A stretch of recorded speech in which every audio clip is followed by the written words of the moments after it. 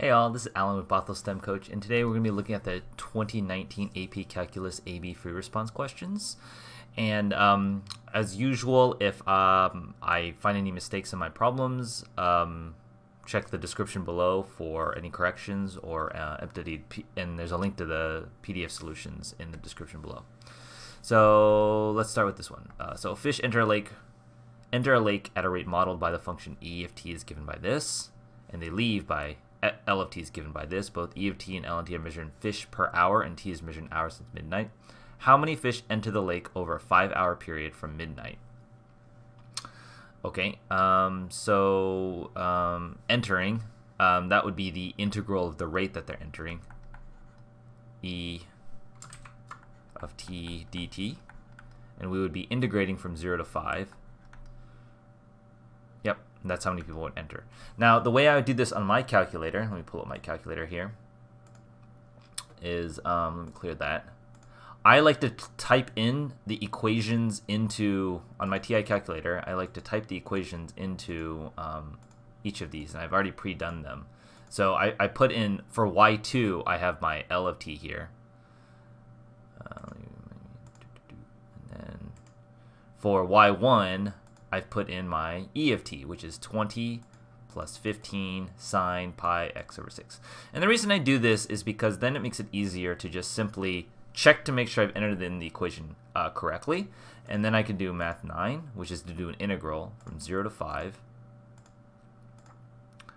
I do vars, y vars function, y1, and then I do this over dx. And I get this is equal to 153 fish.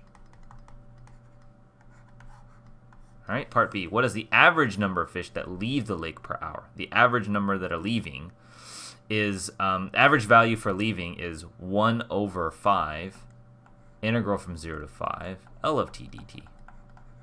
Because the integral of L of t dt is how many would be leaving, and so we're doing the average rate. They wanted the average number of fish that leave the lake per hour. So it's the average rate that they're leaving at. So you sum up the total that are leaving, you divide that by 5 hours.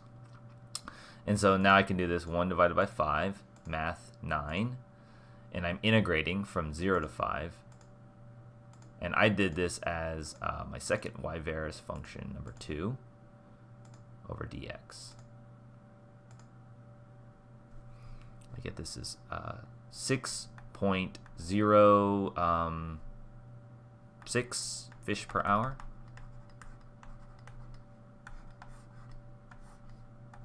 Okay. C, at what time is the greatest number of fish in the lake, and justify your answer. So we got to look at the rate of change of the fish that are entering, right? So if I look at the rate of change of the fish entering and leaving, there it's equal to the number of fish entering minus the number of fish leaving. And so what I want, the number of fish, f of t, is the integral of r of t dt, or we'll say we'll use a different letter, r of x dx, and I'm integrating from 0 to t, plus how many there are initially. This is sort of a general expression of what I would say is the number of fish. Now, we don't actually know what it starts out at, so let's actually look at a plot of the r of t, and let's try to infer what's happening. So what I did here is I plotted y1 minus y2 as y3, and then I graph it. Well, let's make our window. I'm going to go from 0 to 8, and then negative 50 to 50. So I graph this. So this is a plot of r of t. Now, this is not the plot of the number of fish. This is the plot of r of t. So I don't want to look at the maximum of this, but I want to see what's happening. So in the first time period, you see, like, there's more people, there's more fish that are, we're increasing the number of fish in the lake until we hit here, and then we're decreasing the number of fish in the lake. And this is the window from 0 to 8. So this is going to be my maximum here. Why, you could think about, well, maybe I need to check the beginning point. Well, like during this time, more fish are entering.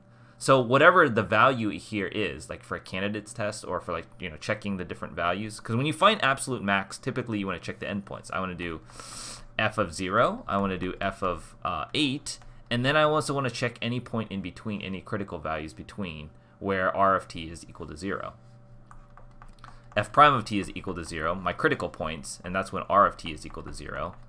And so I can calculate that 0 here. I can do second calculate the 0. Say there, right bound. Oh, let me make it 8. And then guess there, whatever. Just make it take longer. And so my other critical value is t is equal to 6.204. Okay.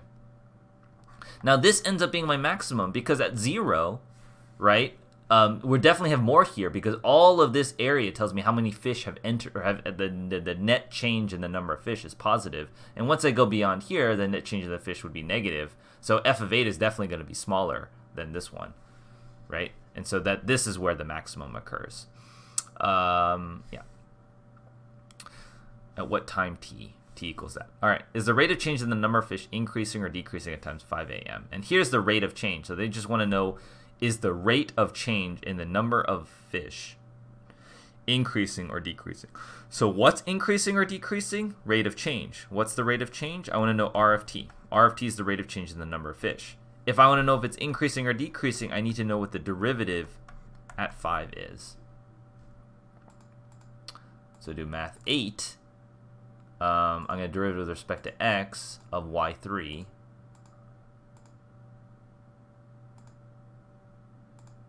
Evaluated at 5. That's equal to negative 10.7, which is less than 0, and so it's decreasing.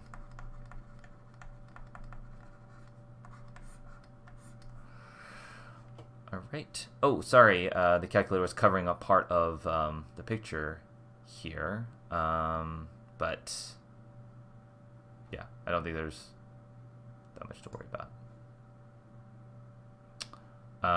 Sorry about that. Sorry, I was covering up over here. Over here, I was just simply drawing. I